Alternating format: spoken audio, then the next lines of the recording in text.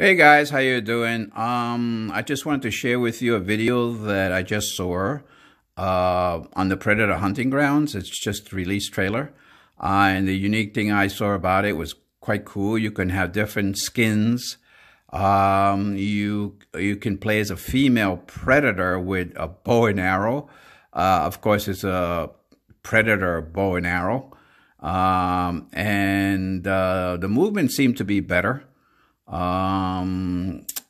And various weapons, other weapons that you can use as a predator. Of course, they look like the standard weapons, the smart disc and the combine stick.